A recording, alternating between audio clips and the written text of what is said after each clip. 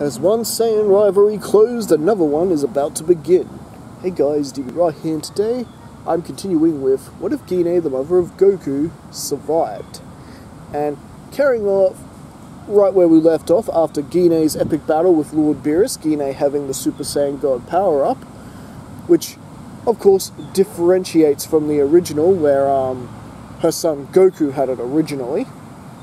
After all, this is what if Gine, the mother of Goku, survived and how she would affect the overall story. And since then, she's basically once again resettled back into her life, cooking for a family, basically just being a family gal. Now, mind you, something has happened in between Whis', constant visits to Capsule Corp, sneaking in food while Lord Beerus is back asleep. And that is the peaceful passing of Grandpa Gohan. Grandpa Gohan, who peacefully just passed away in his sleep one night. And naturally, Gine and Kakarot were really grieving the loss. After all, Grandpa Gohan was like a grandfather figure to Kakarot, and almost like an adopted father figure to Gine.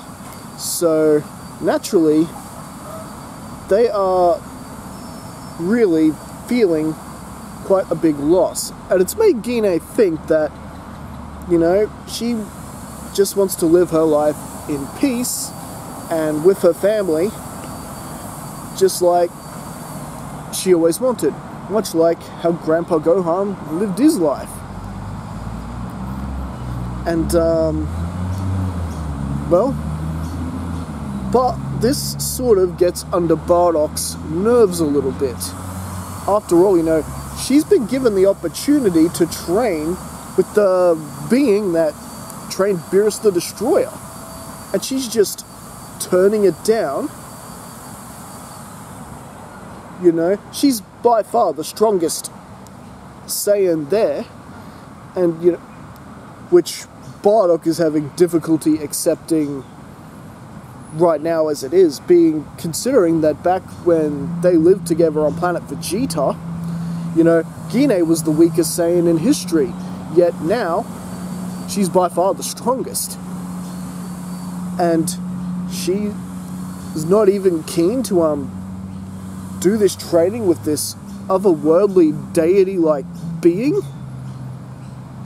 Bardock is quite annoyed by this, but after Kakarot talked to Gine and convinced her, it's just training, there's no threat to the planet or anything, you can just relax and just go at it your own way, and it'll be like old times when we used to train together. And that did sound nice to Gine, training with her young son all those years back in the earlier arcs of this What If, back when the adventures of Dragon Ball were just starting. Those were good times, sparring with her son and everything, so why not? Gine decides she will train this time. However, she's wanting this to be the last time. And Bardock is keen to get some training in as well, wanting to go along, but Whis says, no, only Gine, Kakarot, and Prince Vegeta at this point. I don't think I could handle training the whole lot of you together. And but you can imagine Bardock is definitely feeling a bit angry and bitter that he's being left out. And so is Raditz, his oldest boy. After all, there was a time where Bardock and Raditz were the two strongest in their family, and now they're equally the weakest of their family. Even Barney, when she goes Berserker Super Saiyan, has power beyond Raditz and Bardock. And as for Raditz's daughter Ranch, and yes, the one and the same Ranch from the Musco X What If, so you guys wanted this a few parts back. Even Ranch is more or less on the verge of surpassing the two of them. Now, anyway, continuing on with our story, So Bardock basically decides he and Raditz are going to take a little bit of a space trip, while Gine and Kakarot are off having the time of their lives getting stronger. This opportunity will not be wasted. Bardock has this sort of interesting training idea where they might just be able to close a bit of that power gap between him and his youngest son and his wife. And Raditz is not sure whether or not to go along with this after all. He's got quite the demanding wife in launch. But as soon as Launch sneezes, it just goes, "You know what, Raditz? Just go on ahead. You show Kakarot and your mother just how strong you can be, hey? After all, I do not want a weak husband. And I'm sure Ranch doesn't want a weak father." That's right. So, with that, Raditz basically agrees that, yep, Bardock and Raditz will be going into space for a little while. And, well, they basically make Bulma hand over the capsule-free ship. And, you know, she doesn't know what these two are up to, but it's best to, you know, stay on the good side of, two Saiyans. And so, with that, they blast off into the cosmos, and meanwhile, Vegeta, Kakarot, and Gine are going through the same training regimen that Vegeta and Kakarot go through in the original arc. Essentially, wearing those ridiculous training, carrying those really heavy weights around, and running laps around Beerus' planet before parts of it could disappear and they fall to their doom.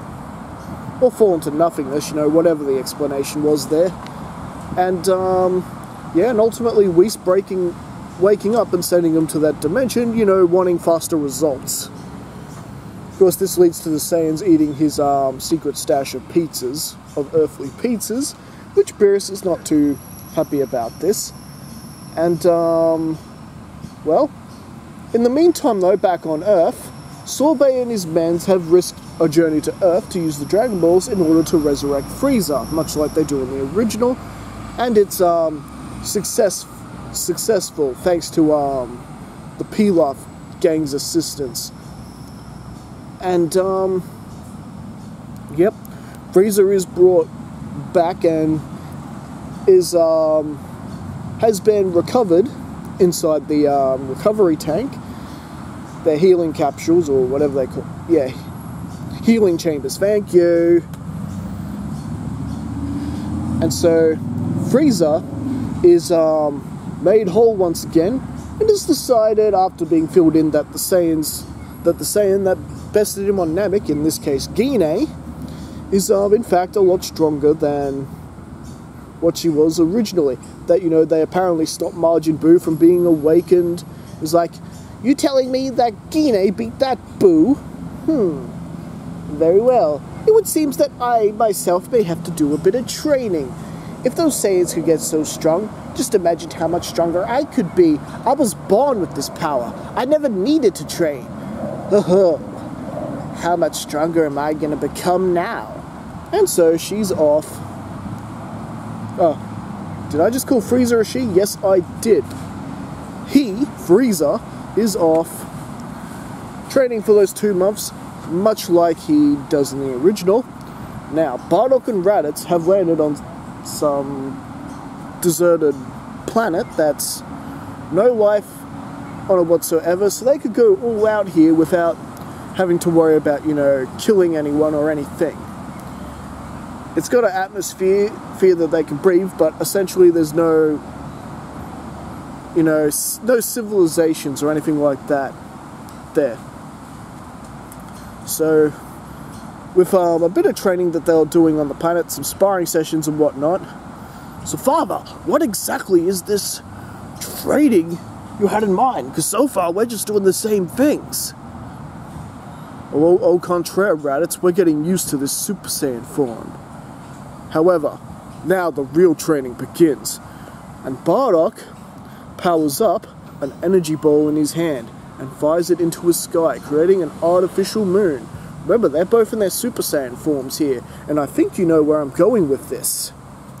Both of them transformed into Golden Third Super Saiyan Great Apes. And since Bardock has very much complete control of his Great Ape form, he's able to push it further and complete the transformation into Super Saiyan 4. Yes, Super Saiyan 4, we are getting elements of Dragon Ball GT in this What If. And I thought, why not? Super Saiyan 4 is a pretty cool transformation. And why not? And it is something that could potentially rival the likes of what Gine and Bardock, Gine, Kakarot and Vegeta are about to achieve, which of course is Super Saiyan Blue. And, well, Raditz, since he hasn't used the Great Ape form in years and has never been quite in control of himself, not to the levels like Nappa and Vegeta.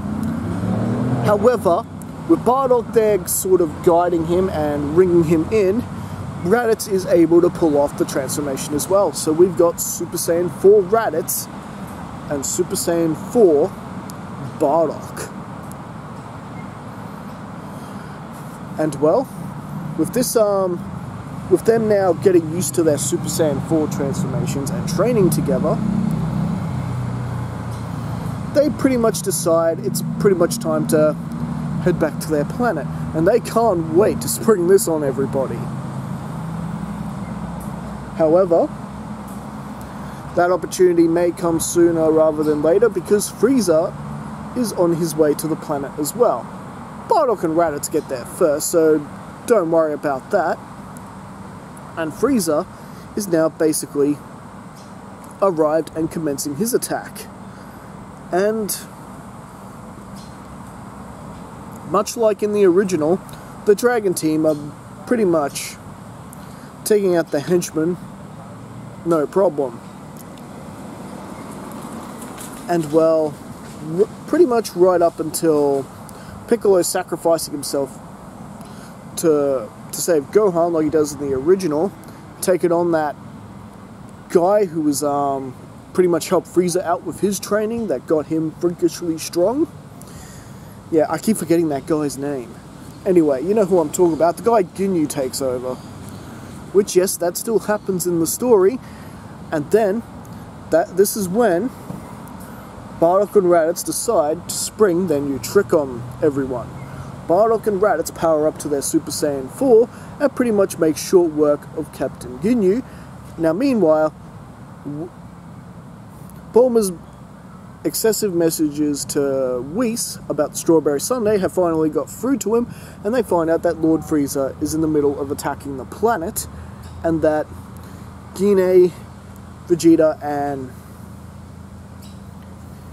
Kakarot should make their way to the planet as quickly as they can. Now remember in the previous arc, when Gine and Bardock went off into space on their own, Gine was able to learn instant transmission during that time, getting training from on planet Yardbrat.